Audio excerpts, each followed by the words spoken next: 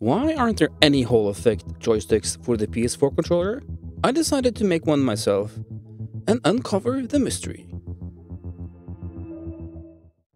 Let's use a sphere magnet for a nice symmetrical field and place the joystick's rotation points through the magnet. Mount it on my TMAG 5273 3D Hall sensor, secure it with screws, add the thumbstick, and connect it to the computer.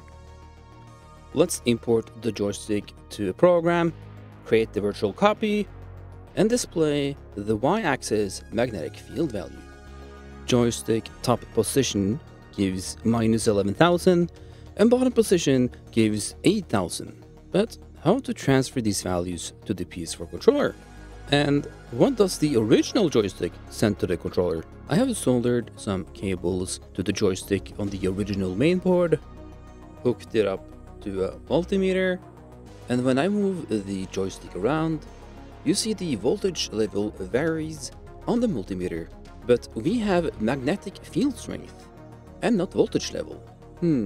If there only was a reverse multimeter or a DAC, digital to analog converter. Inputting a 0 will give us 0 volts. Inputting 255 will give us a maximum voltage of around 3.3 volt.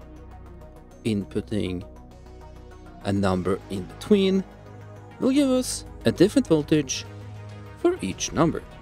But what kind of data does the controller send to the computer about its stick position? Let's connect it to my computer via my custom USB-C circuit board. And if you want USB-C in your PS4 controller, you can get this for only $10. Shop links are in the description. Turns out, the controller's joystick position data is also a value between 0 and 255.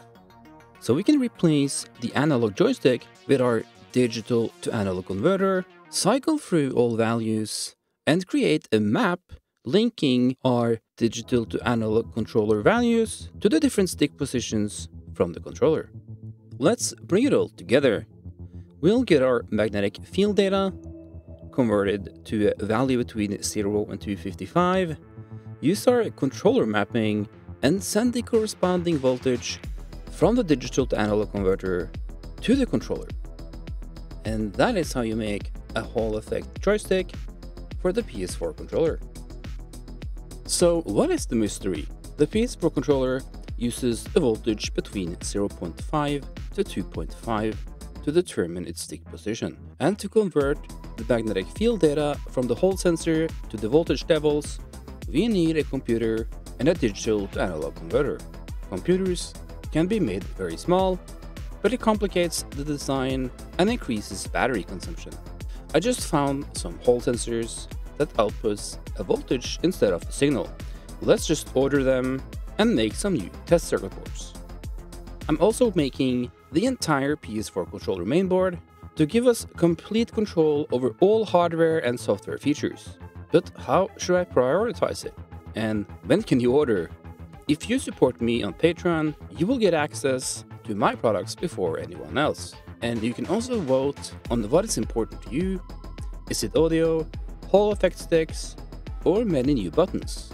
You can also support me by buying my PS4 USB-C circuit board from Tindie or Lectronz.